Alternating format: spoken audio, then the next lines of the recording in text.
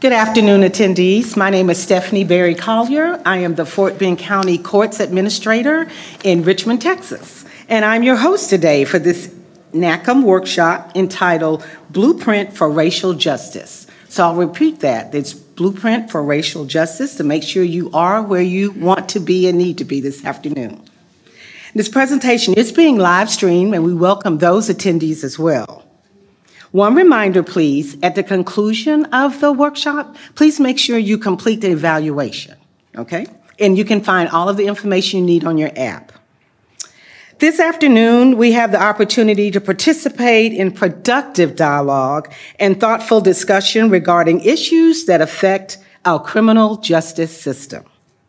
Director Bell has over 24 years of justice system experience and is an Institute for Court Management Fellow, which I understand that's a very big deal. That means you have knowledge to share. When asked to share a little-known fact about him, this is a direct quote. He said, "I have personally visited all 159 counties in my home state of Georgia for official business purposes." That's a feat, and that's something that's worth noting. Ladies and gentlemen, please help me welcome the Director of Race, Justice, Equity, and Inclusion at the National Center for State Courts, Mr. Edwin Bell. Thank you. Okay, so let me start off by saying this is an informational session. It's softball, so if you came in here looking for some Atlanta Brave, hard-hitting, fastball pitches, this is not necessarily that. It's information because I want to share with you some of the work that's been going on for a while that you may or may not be aware of. In a nutshell, we call it the Blueprint for Racial Justice. So if you were an architect or an engineer, there is absolutely no way you would build a house or a building without a set of organized plans that we call blueprints. You just wouldn't do it. It doesn't make sense to get out there and begin to build. You don't know what it's going to cost. You don't have an idea as to how much time it's going to take to get done. So you develop blueprints. So we came up with this moniker about a year and 3 months or so ago that we're calling this the Blueprint. So we'll get into a little bit more about that in a minute. So again, don't worry about what you see on the screen. Pay attention to me. And if you have questions, I'll answer them as we go along. I'm not trying to make you wait to the end and then forget what you wanted to ask. So that's me, Edwin Bell, Director of Racial Justice, Equity, and Inclusion for the National Center for State Courts. Prior to this, I was in DeKalb County, Georgia. Oh, see, hear the whistles. As a deputy administrator in our Superior Court, and in some states you call that your circuit court. Temperature check. Now, this is something I do all the time, because I have to gauge who's in the room and how you feel about a few things. So, by show of hands, if you are a full-time judge, please raise your hand. Okay. If you are elected, please raise your hand. Okay. If you work in a rural setting in your community, please raise your hand. Okay. No. If you're in a suburban setting, please raise your hand. And if you are in an urban setting, please raise your hand. Okay. So I do that to have an understanding for about who's here.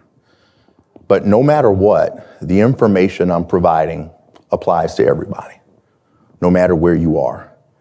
Now, the circumstances may be a little bit different, and how you apply some things may be a little bit different based upon where you live or where you work, right? I am a realist. I'm not going to send you back with some information and expect you to apply it the same way, irrespective of your local community, because that is foolish and does not make any sense. Not one of those people to rah-rah and chant from the rafters and expect you to go back and do something that'll get you ran out of town. If you're elected, get you kicked out of your seat. And if you're not elected and you're appointed, to get the people that you work for to reconsider your employment. Not going to do that. This little thing here, please take a read if you can. But it's a little quote by an author named Mark Twain. I don't know it by heart, so I'm going to read it to you. 20 years from now, you will be more disappointed by the things you didn't do than those things you did.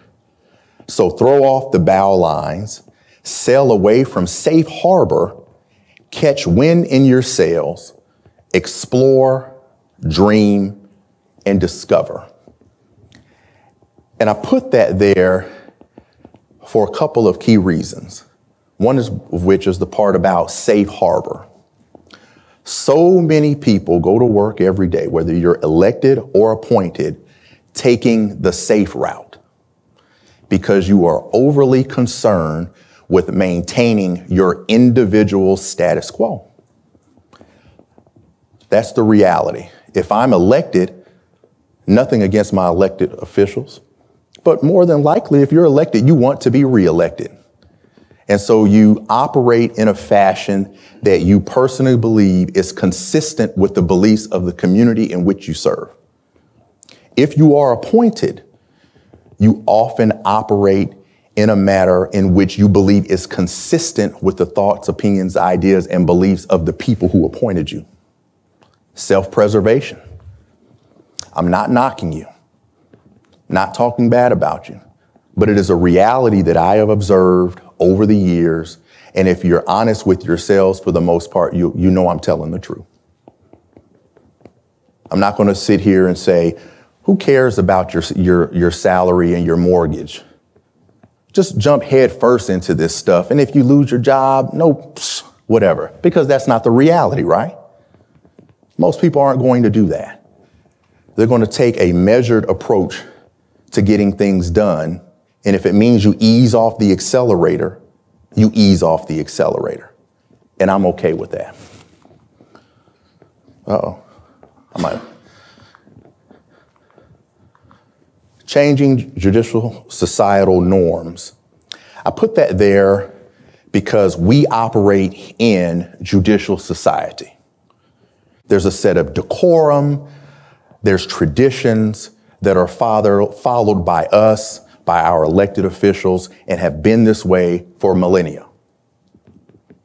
You don't upend the apple cart because you get these wild ideas and want to change the world.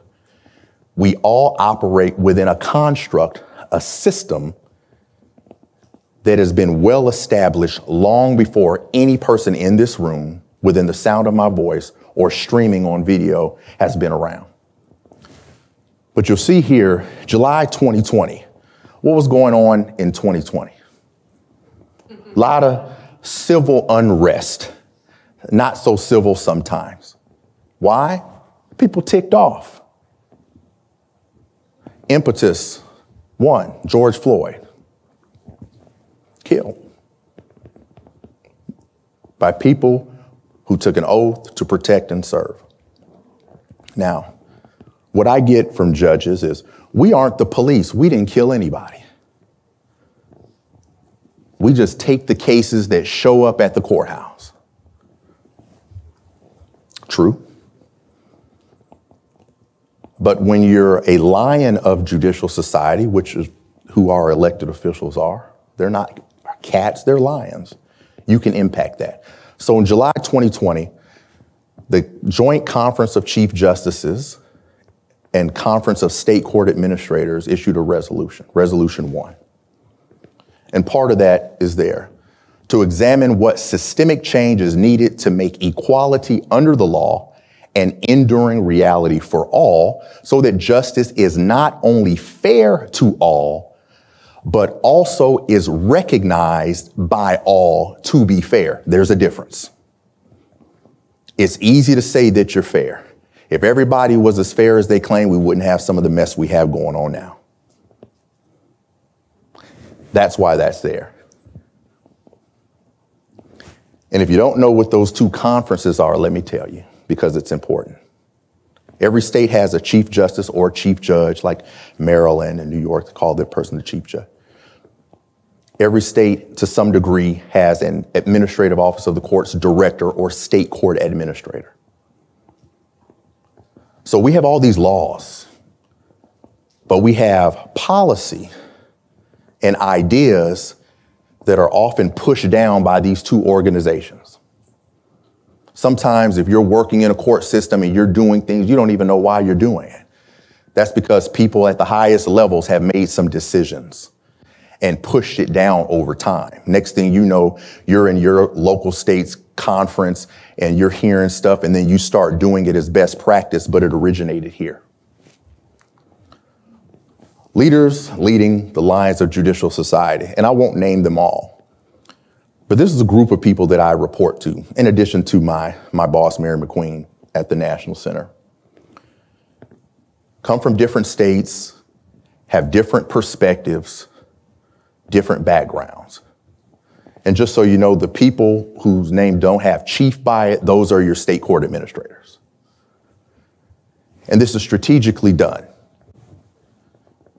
We select people from different geographical areas, have different ideological bends, because if you only work within an echo chamber with people who agree with everything you say, you will not get anything done. You have to have people who operate in our system who may have different opinions and perspectives, sometimes based on their geographic location. I come from Georgia, right? You have Atlanta, but you have Georgia. There is a difference. So when she gave my little known fact about me having worked and done something on official business in all 159 of our counties, I can tell you right now from many years of experience, there's a heck of a difference between Atlanta and Middle Georgia, and South Georgia, and North Georgia. I tell people all the time, if you start in Atlanta with Interstate I-20, north and east and west, Interstates 75 and 85 north and west on a Sunday morning, drive 65 miles per hour in 30 minutes, you have left Atlanta, you are in Georgia. And the reality is Georgia runs Georgia. Atlanta doesn't run Georgia. Okay? But these are the people whose collective minds have come together to help guide the effort. They're part of my steering committee. Partner organizations. Can't do this by ourselves. Essentially, if you could read all of this, it's the who's who of the people that in some way, shape, or form have shaped American jurisprudence. These organizations. You think in your state you hot stuff, there are other people who are hotter than you, whether you're elected or not. People are making decisions that impact how you do business. And if you don't know, now you know. One of the reasons why I'm here, because I was concerned that while our chief justices and state court administrators know this stuff, that as you drop down to the trial and local court level, that you all don't know this stuff is even going on. You need to know. There are people operating, working in best interests that you may have never heard of, but you should know. Navigating change. So, the Blueprint for Racial Justice has 4 primary working groups, and they're listed there. And I might get them out of order, but it's fairness and awareness, systemic change, increasing diversity of the bench, bar, and workforce, and communications and implementation. They all have different purposes of what they're supposed to be doing. But it is a collective effort of over 150 people from across the country that are involved in this effort. The people who were selected were nominated by their state court administrator and or the chief judge or chief justice of their respective state. In addition to those nominations, the partner organizations that I listed earlier additionally nominated or recommended people to serve as members collectively of the overall Blueprint for Racial Justice. That's a lot of people. And as all of you in this room probably know, the more people involved, the more difficult sometimes it is to get things done. But I talked about that echo chamber, unlike the noise that I'm hearing now. If you don't have all of these people involved, people who are extremely important for the positions they hold within an organization and within their home states, my experience is that they'll turn off, and that's not what I want. I need people who disagree with me and my perspective to have a seat at the table and be willing to discuss some things. Because if you don't have that, we all know that the majority of people who are in charge and who are in power, if they decide to turn off and shut you out, then this is all for naught. It's wasted effort. So we've got these areas here. So fairness and awareness. We've got a few different areas that particular work group has been working on for over a year now. And you'll see some of the titles in the block if you can read them. And again, if not, I can get you all this presentation, but it should be in the app. But there's certain things that this work group has been working on with various people and subgroups and subcommittees that we hope what comes out of it is ultimately institutionalized in America's state court systems. Now, when I say state court, I'm talking about non-federal courts. Non-federal courts. When we use the term state court, we're talking about the courts that are not federal. So one of the highlights of this, and I won't go into deep detail, but the Fairness and Awareness Work Group is working on a shared language guide. So the shared language guide is sort of like a dictionary, thesaurus, mixed together. Because depending on who you talk to and where they are from, you'll use words that might mean one thing to you and mean something totally different to someone else, such as equity. The term equity has been highly charged and, in my opinion, has been hijacked by some people to make it seem like it's something negative. But as I've said to judges, most of you know what equity is. Whether it's an equitable share or distribution or something, if you're in a family case or domestic case or a business case and you have business people having disputes on money, that's equity. So the word equity shouldn't be as highly charged, but it's become that way. And sometimes we know it. Some of this stuff is highly politicized. But I'll tell you, our efforts with the Blueprint for Racial Justice center on what the judicial branch itself can control. We've been criticized by people who want us to go after each state legislature and forcefully get these laws changed. That's not our lane. Everyone has a role to play. That's not our role. Our role is to function and operate in the judicial branch lane for those things that are exclusively under the authority of the judiciary. But shared language guide, when it comes out, take a read. Some of the contents will surprise you. The other thing coming out of this group, we call it the OAT, the Organizational Assessment Tool. It is the #1 requested item of me since I began employment with the National Center in October of 2020. People want a tool, something to help them with their court figure out what to do. So what is the OAT? It gathers information. That's the court's inputs, putting information in. Obviously, there's some data elements to that. This tool will, and I'm not a mathematician or a data scientist, so please forgive me. The tool, there'll be an algorithm, as I'm told. It'll analyze the data, and then it'll be your compass. That's when you move forward with the information. But when the organizational assessment tool comes out, if you're familiar with the suite of tools that the National Center for State Courts has on their website, like Court Tools and some others, this will accompany those other suites of tools. This will serve as a jurisdiction's compass to help them figure out their way and figure out in which direction they need to move in. Because often what happens when you're trying to assess yourself and figure out what to do, you go with your gut. What's the problem with going with your gut? You might be off course. So it's better to take an analytical approach or an empirical approach to how you decide to move and what things you decide to address within your respective court system.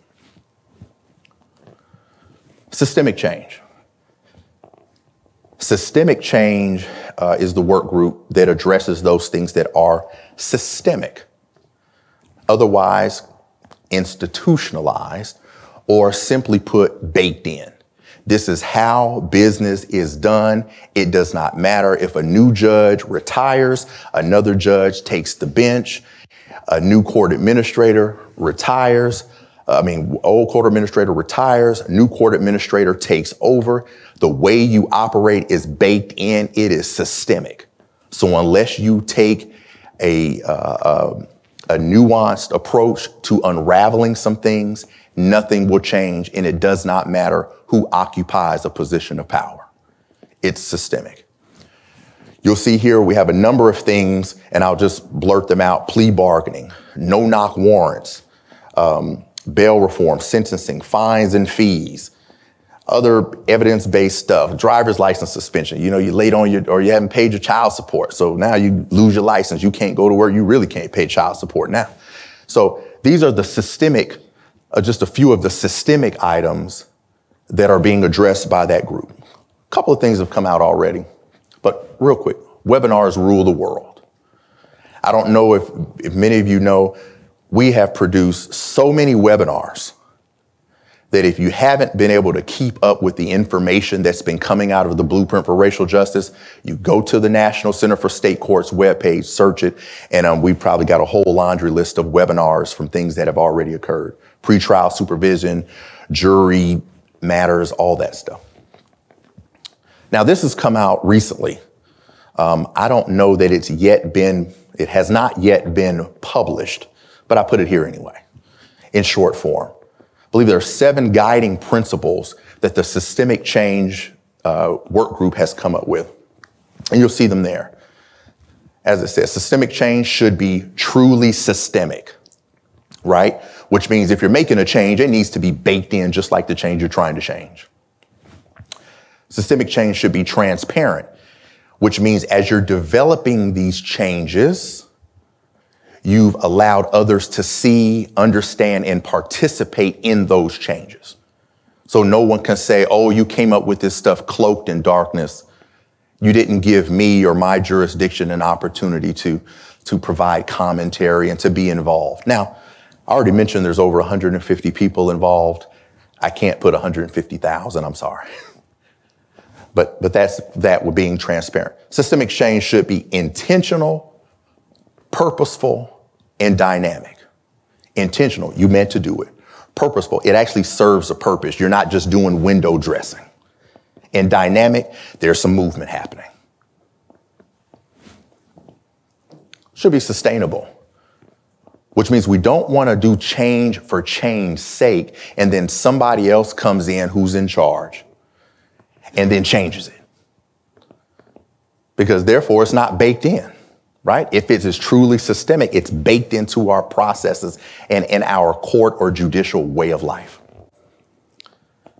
It should be stakeholder and community inclusive. Stakeholders, we're all stakeholders. Other people who come in and utilize our respective court systems are our stakeholders. Community inclusive means you need to be thinking about how the decisions you make impact the people in the community. Far too often, we make decisions that are most efficient, that we believe are most efficient and best for us. We don't make decisions that are best for the community. I want 100 people on that calendar on Monday morning. Is that best for the community? Because no, if I'm number 99, am I going to be on the calendar at 9 a.m.? Is the judge going to hear my case? No. If I got a lawyer, maybe preferential treatment. But judges will say, oh, that's efficient. You have to think about that. Doesn't mean you're trying to do something wrong, but it's a way business has been done. You have to retrain your brain for what makes sense, not just for us, but for the communities in which we serve. Our elected people understand that, but sometimes, even they become a little more concerned with their schedules. And I'm not bashing them because I have a great deal of respect for people who are willing to put their neck out there on a ballot somewhere. But it's the reality that we all work in. Systemic change should be tailored to the community, right? Tailored to the community. It's like a good tailored suit. You're not going to come up with ideas and operational adjustments just because you think it sounds good. You're going to look at what's going on in your local community, and then based on what's going on in the dynamics of your community, apply some of these newer practices to your community. You're right-sizing them.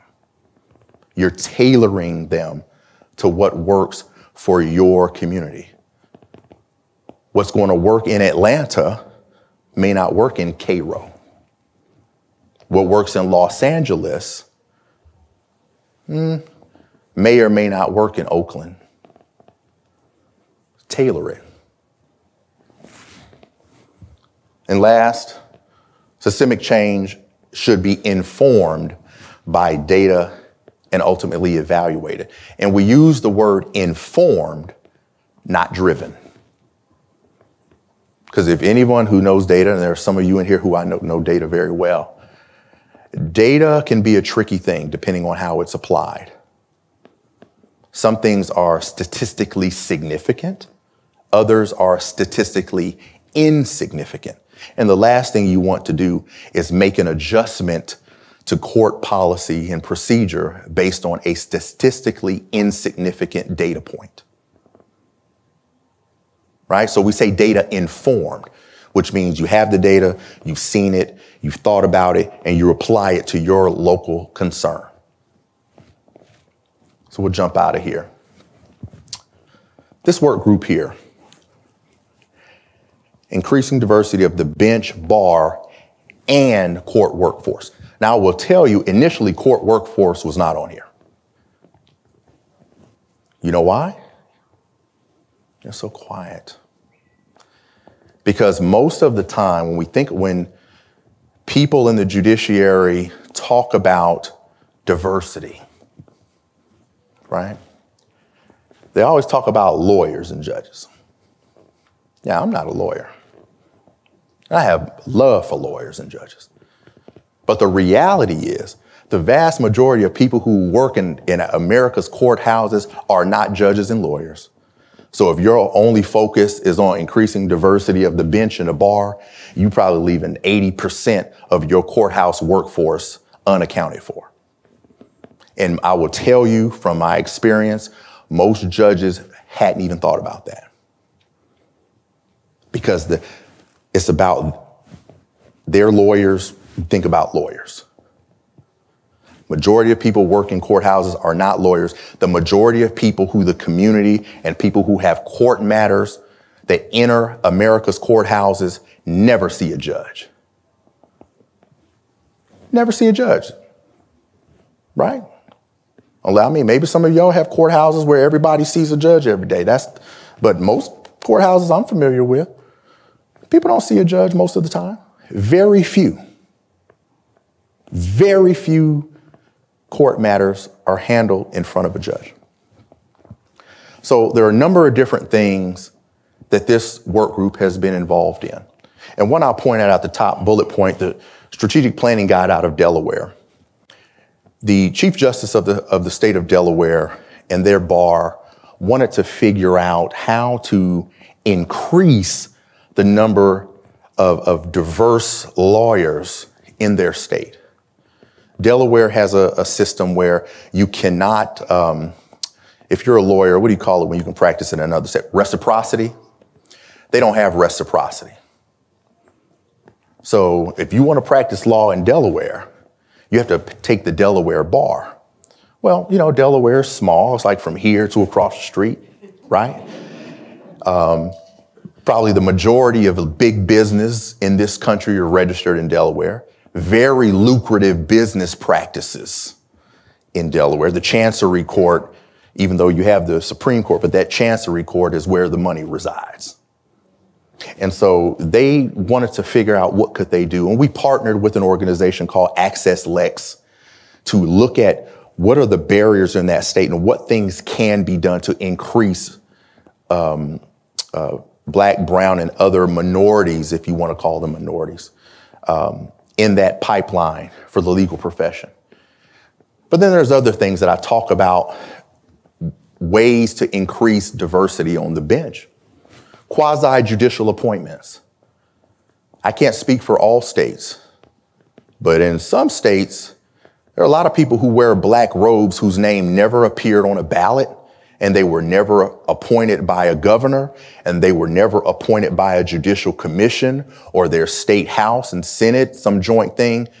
There's an order signed, some local lawyer, and you get up there and everybody in that courtroom calls you judge, but you're really a quasi-judge. It's not your full. That's why one of the reasons why I asked, how many full-time judges do we have? Because these other people are not. But everybody who walks in that courtroom and sees a black robe calls them judge. That is an easy way in states that legally allow those persons to serve as judges, an easy way to increase the diversity on the bench, at least temporarily. Because in my experience, if someone never has opportunity, they never get the real job. They never run for the job. It seems so far out of touch and out of reach for them.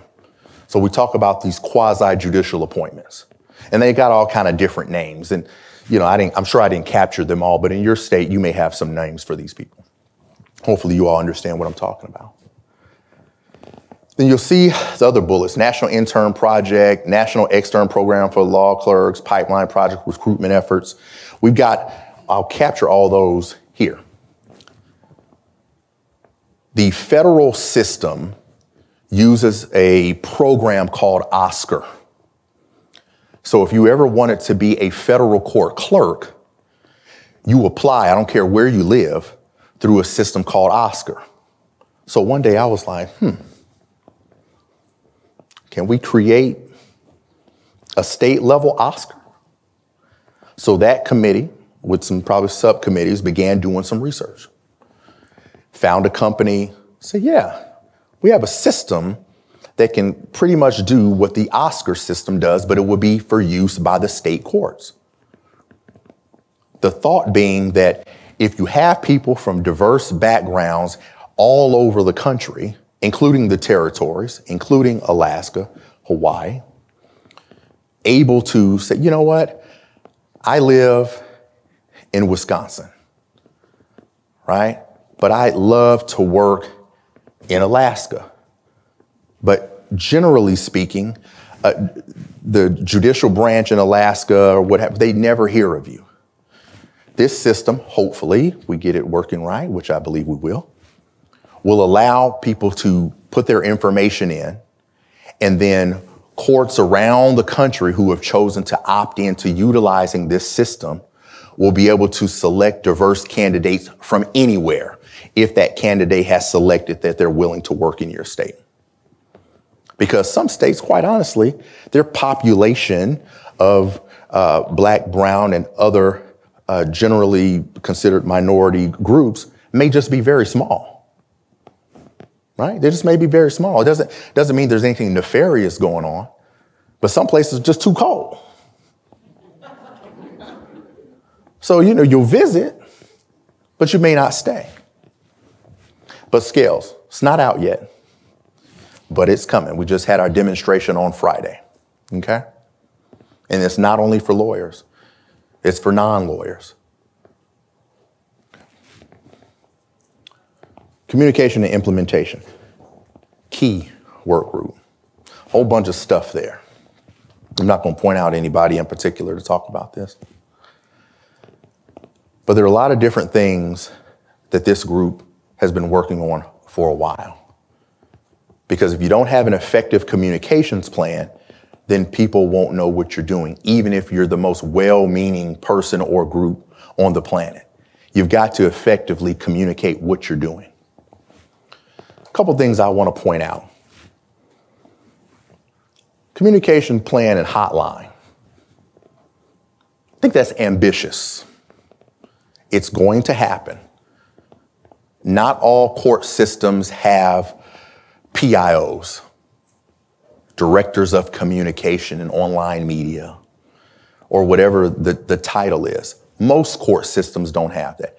Our hope is that through existing relationships that we already have, such as CCPIO, Conference of Court Public Information Officers, and others, that we can develop a hotline where if your court is in crisis, especially with stuff related to racial matters, diversity, equity, and inclusion matters, you can call the pipeline and get some assistance. Oftentimes, courts either are zip tight and quiet. I understand. Hopefully that news cycle passes you by. I get it. I've been a part of that plenty of times. Sometimes it won't, depending on what the situation is. And you need some help. So hopefully we get that up and going. State DEI commissions. Michigan just authorized back in January, but just recently, within the past 2 weeks, appointed members of their new commission on diversity, equity, and inclusion in the judiciary. Part of this work group's responsibility is to help work with any commission that needs help, some understanding, some guidance to some degree. So people aren't fledgling, because what happens, we talk about that gut instinct. There are many judicial systems that are trying to develop and do things, but they don't know how. And there are a lot of highly intelligent people that work within our state court systems, but it doesn't mean that they're an expert in everything. Okay? DEI officers group will be putting together a listserv. So any other listserv that you can imagine, this listserv will be for people whose primary function is the DEI space for courts, where they can have an open sharing and discussion of ideas and dialogue amongst each other. But you come down from communication implementation, resource center. We have a resource center that has been established for racial justice. It is on the National Center's website. It's online, all kinds of stuff there, and it's steadily growing. So if you go to it today, please don't crash the website. But if you go to it and you see, well, I already know about that, that's fine. But it's going to grow, because that's the number two thing I was at. Number one was that a tool. Number two was a resource center. Because depending on where you work, you may not may have readily available certain pieces of information that could be beneficial to your court. No need in recreating the wheel if you can go to a resource center and see that another state or jurisdiction within a state court system has already done it. Maybe you can take it, retool it a bit, and make it applicable to your local community. And then we talk about webinars, newsletters, other communication efforts, a speakers bureau, which we need, because I talk a lot and I need other people. People who can talk and speak intelligently and productively on these matters.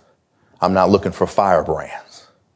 We're looking for people who truly love the judiciary and who want to have productive dialogue and help our courts make necessary changes and adjustments so they can better serve the communities that they operate in. And then technical assistance. I don't know what that is yet. Otherwise, if you need help, send me an email and we'll figure it out. So let me jump to something. Watch, Read, and Listen. Watch, Read, and Listen is an initiative of the Communication and Implementation Work Group. Now, I just put those three words. That's why I told you don't focus on the screen. But it's to That group has been working to promote educational opportunities in those formats. It might be movies, it might be podcasts, there might be books. I think the current one is a book, and I can't think of the name. The Sweetness of Water. And these mediums are selected based upon discussion amongst the work group members and the content or context of whatever that medium is. Because, we think that if you review some things, you watch some things, you understand some things that maybe you wouldn't otherwise, it's just like data. It helps to inform your thought processes. Now, this is the big one. November of this year, we'll be convening, there'll be a national convening of court DEI professionals in Atlanta.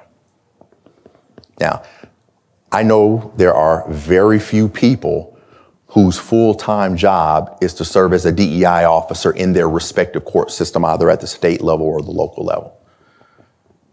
But we're going to pull all these people together, including those who that may not be their primary function, but that they were recommended because it's by invitation only. But if you recommend somebody, I'll look at it. We're going to convene these people so we can have some dialogue over 2 days. What are the challenges? If you occupy that kind of position, what problems are you running into? It's just you. Why? Sometimes. It's one person trying to save the world. I tell people all the time, don't try to save the world. Right? Another challenge for DEI officers in a court setting. Most of them did not come from the courts. They had other professional backgrounds, collegiate backgrounds, academia. They worked in corporate America. They come into the judicial branch having no clue that, you may have a chief judge or even a chief justice, but that's a chief among equals, except for where statute or what have you allows the chief to make certain final decisions and all of that. So a lot of people who are DEI professionals that decide they see these new job right now, there's a job posted in Indiana. Anybody interested? Check it out. But they see these positions, they have this experience, they carry these certifications in DEI, and then they come and work in the courts and they wash out because they didn't understand when they came to work for the court that just because the chief judge or the chief justice or the court administrator or the state court administrator said something, that everybody else is not going to just fall in line. And so we need this convening to gather people around to talk about it, because people are burning out and some of these people only holding their jobs 3 and 6 months. So we've got to intervene, and this is part of the intervention. So if you know someone in your state who should come, let me know. What's the future hold? I don't know. I really don't know. My hope is that through these collective efforts, that our judicial systems around this country will begin to evolve. They'll begin to adjust, change systemically, and that these efforts will become baked in. It will be the new normal. It hurts my heart to see a court system anywhere in crisis, because I know that the majority of people who work in that building, whatever it is, are doing the best that they can.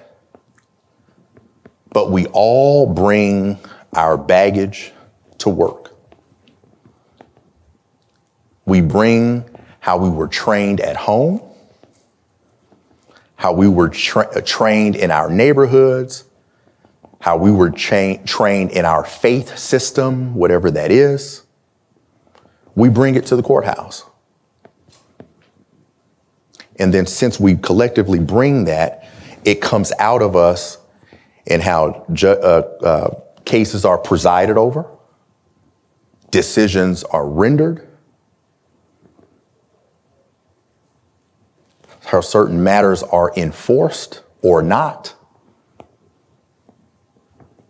And so we have to figure out where are the areas that can be impacted by us that make sense.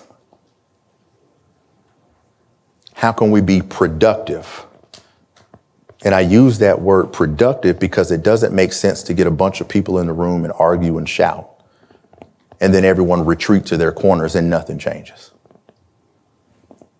Right? One other thing I want to say, it's not a black thing. It's not a black issue. Sometimes your diversity issue is the fact that everybody that works in your building went to the same college, has the same philosophy. If you're a judge and you went to the University of Wisconsin and they have a law school, you only hire law clerks that graduated from that law school who have the same legal philosophy. You don't give a law clerk who went to some other law school an opportunity. So you lack diversity there.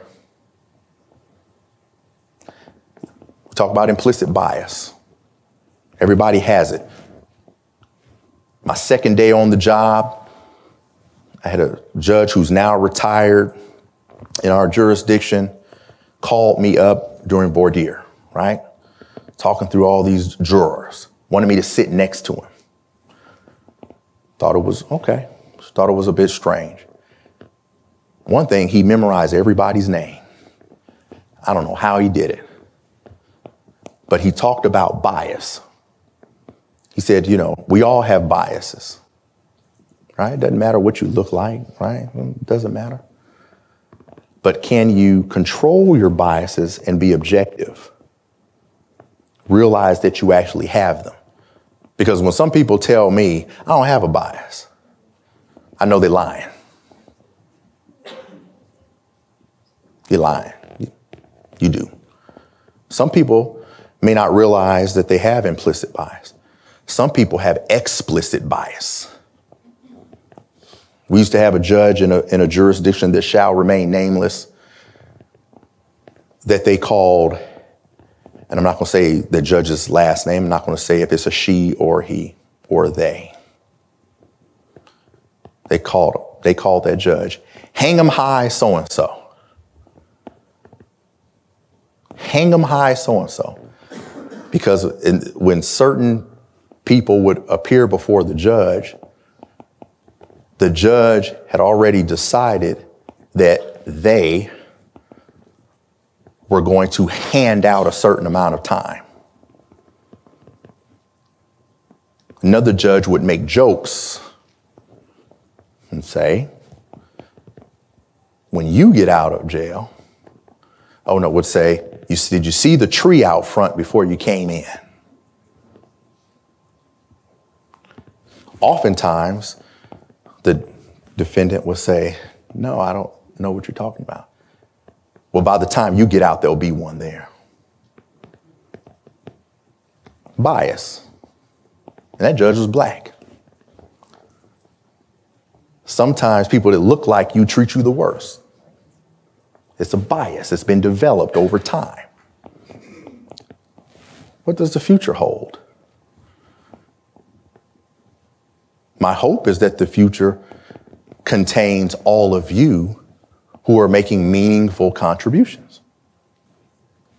Madam Clerk. I'm still curious why the judge called you to sit beside him during voir dire. Wanted me, what I was told at the end of the day, he wanted me to see how much he cared about people and trying to get them to understand that they have to be thinking about their decisions, not going off of some benign instinct. That person is guilty. That person doesn't deserve those children. Those children need to be removed from the home.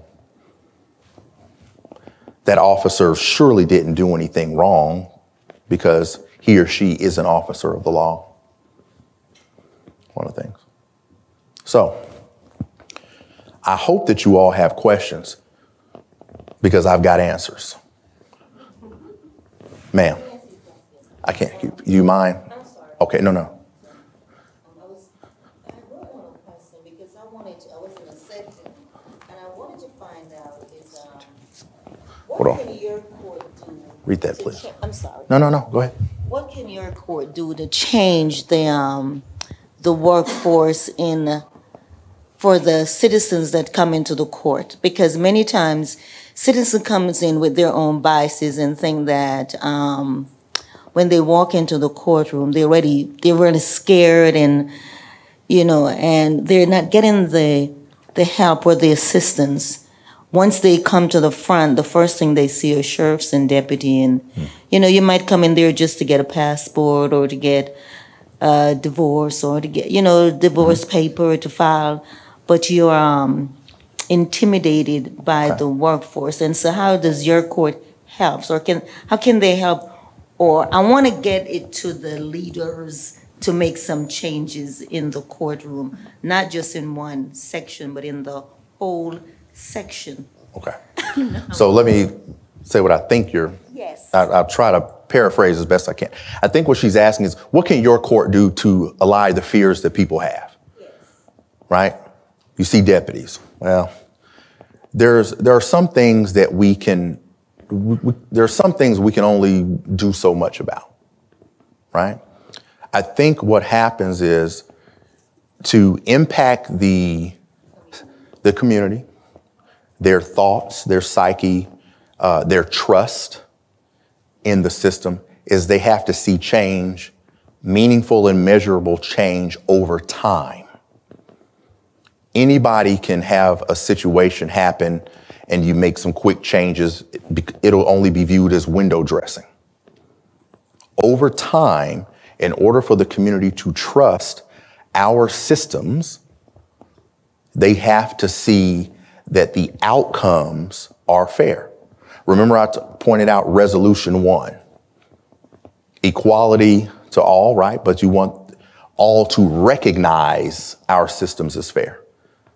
Until that happens, they'll continue to think or believe what they want. And many of us in here will already be retired by the time some of this change occurs, or dead. It's an endeavor. This is not a project. It's not an initiative. It is an endeavor. Sustained change over time that the community and members of the community can actually see and believe in. Any other questions? Wow. I'm sorry. Hold on, ma'am. Okay, we have a streaming audience. If you would please speak into the microphone, I appreciate it. Thank you. With all of these groups, implicit bias, how are you really going to address, get to the core of it, and where is the resolve? Okay, great question. All right, so over time, I'm not big into changing the hearts of minds of anybody. I'm big on policy change, procedure change, because if we are a nation of laws, we operate under the rule of law. As you change those things and you begin to see the residual effects of that change, attitudes will begin to change with it, including your biases. Some biases are entrenched because the system as it is doesn't really allow for the decision makers to see anything different from their perspective, and we all have a different perspective. But that's why you have to have sustainable, measurable, and systemic changes worked into our system over time. Any other questions? Thank you. I know you don't, but we have people who are at work, couldn't be here like you, flying all over, spending that good government money. So they need to be able to hear you. So I know we talked about, like we're working on what we can change within our lane, and that makes complete sense. Okay. Sometimes we are blocked by legislative issues. Understood. Yep. Is the committee, again, I know that we're focused on what we can address, but will there be at any time, any discussion on, certainly not influencing the legislative change isn't necessarily the right word that I want to use, but it's what I'm going to run with right now. Because I think that's something that a lot of us do struggle with is we can only implement what we can implement. Right. So I'll tell you, and thank you for that question. Hopefully you all understood where she was going. Are we going to step into the legislative lane? No, not directly, right? Many of us, especially those of us who are not elected, we have to be influencers by virtue of our status in our respective systems. I can tell you with pretty good certainty that if the judiciary were to begin to insert themselves directly and publicly into the state houses of this nation, there would be bills passed that would completely shut the judiciary down, irrespective of our separate but equal branches of government. And so directly, no, we won't wade into that. Now, are there opportunities for legislative input and dialogue from time to time? Yes. But as this blueprint thing has evolved, it's next to impossible for us to develop a legislative strategy for all 50 states and I believe 6 territories. It's practically impossible to do. And so the goal is that as we develop our strategies for impacting those things directly under the guise of the judicial branch, that legislative leaders, remember I pointed out those leading the lions of judicial society, that within their framework locally, they can begin to have those discussions with their state legislative leaders on their own. And a lot of times, they don't want to do that until they have some solid evidence or solid benchmarks or something to go on when they go to their state house leader, state senate leader. And the other thing, as you can probably imagine, and our elected officials in here would probably back me up on this, they oftentimes already have relationships with their friends over in the legislature. And so they know when to push and when to ease up. And I'll give them that. I'll give them that. They know when to push, when to ease up. But as a matter of practice, we will not directly be stepping into that lane because guess what? We don't want them stepping into ours. Right? And when they wield the pen, right? Because you don't. I mean, that's just a practical, remember, I'm a practical person. You don't want someone else, because think about it. How many of us, well, I don't even want to ask that question. Let me back up. Most of us, and I'm going out on a limb here, do not work in judicial systems where our elected judges and clerks, I'll step over to the executive side a little bit and say prosecutors, but really our elected judges and clerks are rah-rah having media events all the time. That's not what they do. Now, our members of the state houses and the state senates, they can do that because they got to get elected. Our judges may have to get elected, but oftentimes they run unopposed. Now, you know, or if you're in a House of Representatives or if you're in the state Senate, you know, you've got a constituency. You have to do things differently than what the judges do. Cool. Another question. I'm just curious, you know, when you mentioned like all the people who are involved, you know, all 50 states, you know, represented, CCJ, COSCA, we know like in our nation, like, you know, you look in the representation, there's so much, I guess you can say, you know, political division.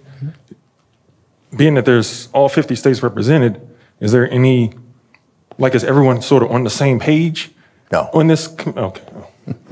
So how does, again, you hear about the gridlock in Washington, you can't get anything passed. Yeah. What does that look like in the blueprint? Well, for the blueprint, is everyone on the same page and back? No. Everyone's not. People come in with their perspectives, their ideologies, their biases, but we don't have gridlock. And we don't have gridlock because most, if not all, of the people who are involved have committed themselves to productive changes, productive dialogue. See, if everybody's mad at each other, don't want to talk to each other, you're not going to get anywhere. I knew that when I took this job, right? I don't have a job to go back to. This job, the job I would have been in is field. And so I have incentive to work with people of different stripes, different backgrounds. I don't care what their political affiliation is. I joke all the time, and this is a joke. So people who are watching at home or from your desk at work, I used to joke and say a New York Republican is a Georgia Democrat. I know that there's change because depending on where you are, whatever letter or not that you have next to your name means something totally different depending on what state you're in. And that's real. And so there's no gridlock. It's slow change. But to be honest, some of what we've accomplished, there's going to be a deluge of things to come out by the end of this year. Some of what we've accomplished in not even a year and a half is remarkable. To the number of people who are committed, even people who were suspicious of participating. Very suspicious of participating in this because there are political realities at home. Imagine, you live in a particular community, you run for office, you hold that office, and people find out that you're involved with some people who appear to be doing some things that are distinctly different from what the local expectations are of you. That's a challenge. Imagine if you're a golf player and you're elected, and I'll get to you in a second, and you're elected, and they find you're working on this blueprint for racial justice mumbo jumbo. They're going to kick you out the country club. Just because you're trying to have productive involvement. Because some people, like it or not, they've thought about their children and their children's children. The train is moving, and they've decided to get on board, even if they have to take measured approaches to this change. Everybody's different. There are some people scream from the rafters. I mentioned that earlier. They can jump in head first, and there are no consequences to them politically. There are others, if they are that vocal and public about what they're involved in, there are severe consequences, and they will be booted from office. And then many of us in here who are not elected, if we work for somebody who is, or a bench of people, we'll find ourselves on the chopping block because you're publicly going against the grain in a fashion that's not acceptable locally. You have your own brain, but you move at the pace that works for you. Let somebody else carry the water for you, as I say. You still get the same result over time. Hey, I didn't have anything to do with that.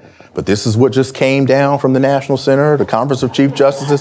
Hey, this is where it is. We've got to follow it. It's best practice, right? You've probably been in some of those meetings, but put the blame on somebody else. So there's a way to do it. Thank you. If you pass it to her there. Okay, thank you. Does the blueprint include a section on advocacy, allyship, and pipelines? And by that, I'm referencing, I've researched data, and I don't have the numbers in front of me, but if you see the pie chart and you see white, Asian, Pacific Islander, Latino, Black, and you see maybe white male, this many judges, and then it goes down to nil. thereabouts. Okay.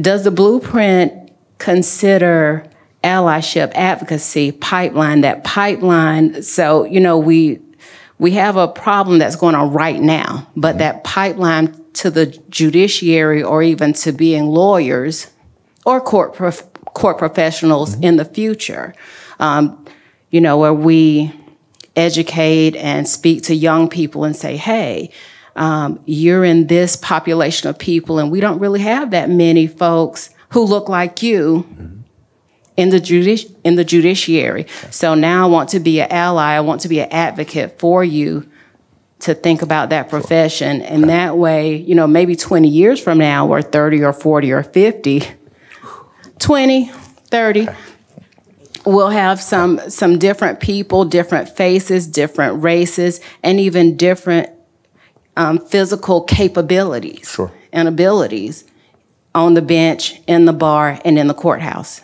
There is some. So, and it's like almost like the shared language guide, the verbiage, right?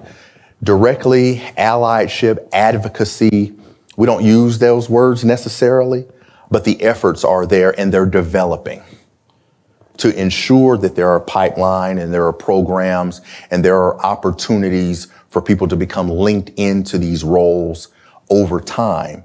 So as we look down the line, we begin to see more and more of people who may have generally, based on the color of their skin, not held these roles, have opportunity to hold these roles. So we don't say allyship or advocacy, but the efforts and the work is there.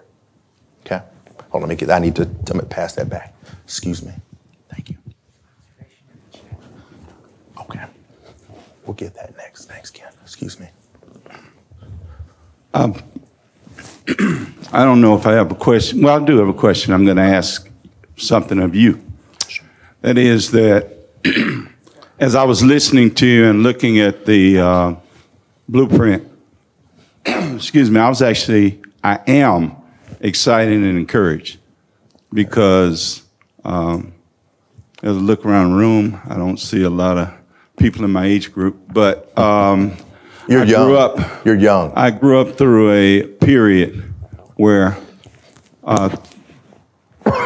initiatives like your blueprint worked. And I was rolling with you until you got to that point and said, what does the future hold? And you said, I don't know. Yep. But then again, you actually do know because you continue to talk about change. And if y'all keep doing this, it's going to create a change.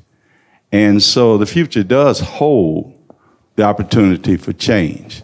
And so as I want to roll with you and really be encouraged by this, what encourages me more is that I know that if you continue to do this and continue to move down this road, that there will be change.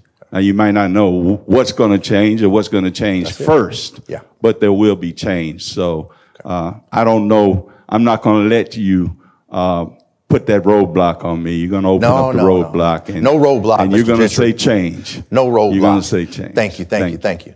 I believe there's a message in the chat. Let's see. You hold on just a moment. Here's your, if you don't mind. You want me to hold the microphone and you speak? I'll be your assistant. Gina is asking, inclusion initiatives or planning to increase diversity is often reserved for human resources. There's a limited amount of ability to address these issues on a smaller scale with recruitment. Can you provide any suggestions or recommendations on how to gain access for making changes or working on these types of initiatives? Interesting. You're right. Some things are housed in human resources. But I don't want to say I take issue with it, but I don't see a lot of this work as human resource related specifically. Certainly, you need human resources with respect to their expertise and recruitment and identifying talent. But you're right, many jurisdictions do not have in-house human resource personnel. the majority, let me just cut the majority of court systems in this country don't have human resource personnel. And so suggestions that I have are I work with organizations such as that have been identified, specifically the National Center for State Courts, identify best practices and see how within your jurisdiction locally, how you can utilize these best practices to capture and bring in the type of people that you're looking for. That's a bit difficult to answer because every single jurisdiction is different, and I don't necessarily know that particular person's jurisdiction. But look at best practices, they are there, and figure out, with help I'm offering myself and my organization, how do you identify and recruit the type of people that you're looking for? Because sometimes if people don't know you exist, no matter how good your efforts are, you won't get who you're hoping to get. If that makes sense, I hope. You won't get them if you don't know. All right. I can take one more question if anybody has one. On the chat. Okay, well, let's do the chat. Sarah's question is, how do we ease employees' concerns regarding the radical opinions coming out of SCOTUS? Is this initiative looking into this? No.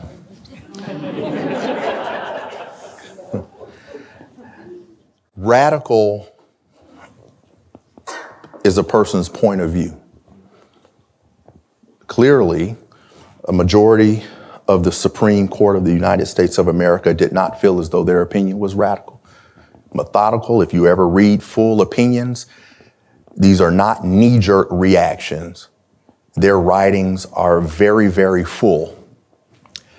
And so, no, we're not. That's not an area that we're looking into. We operate in a fluid environment in this country where both decisions made in the federal judiciary have far-reaching consequences that ultimately touch us in our state judicial systems. But no, we're to be frank, we're not looking into decisions of the U.S. Supreme Court. And again, radical is in the eye of the beholder. Ladies and gentlemen, that's all the time that I have. I appreciate you. If you need me, shoot me an email, call me. I'm willing to talk to you at any time. If you want me to come to your jurisdiction, for some reason, I do a lot of, this is a part of my job, right? I speak publicly, but there's a lot of it that's done behind closed doors due to the sensitive nature of the topic. If you need me, if you want my help, reach out to me. I'll do what I can. Thank you for your time.